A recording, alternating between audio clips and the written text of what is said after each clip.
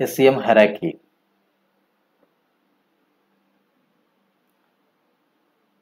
Central Administration Site. Central Administration Site can support to 8,25,000 systems and 25 primary sites.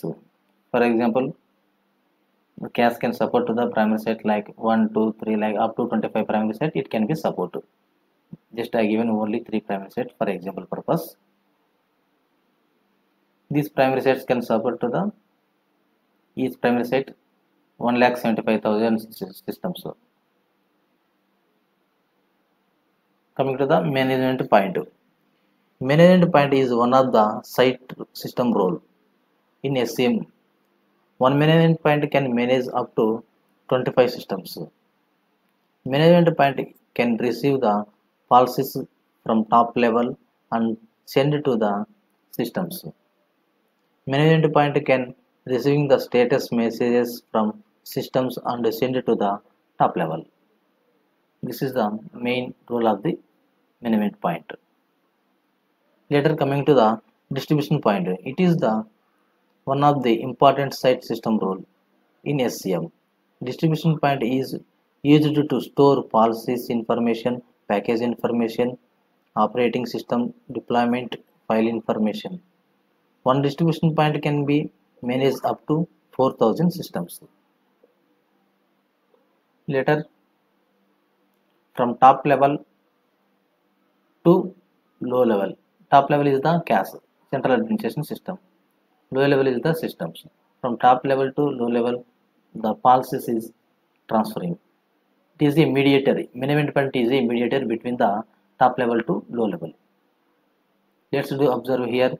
Primary site is, central administration site is sending the policies to the systems. Then later, distribution point is can store the information. After then, the system sends the status to the management point, and management point can send it to the top level, which means central administration site.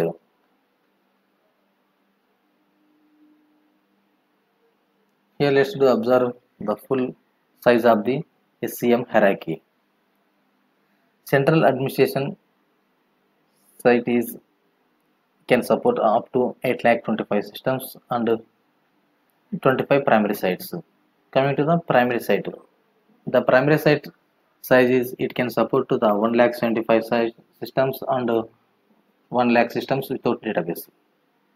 It can support to the 250 secondary sites and 250 distribution point and 15 management points. Later secondary site can support to 15,000 systems and 250 distribution point.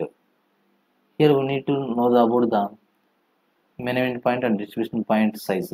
Management point can support to the 250,000 systems and the distribution point can support to the 4,000 systems.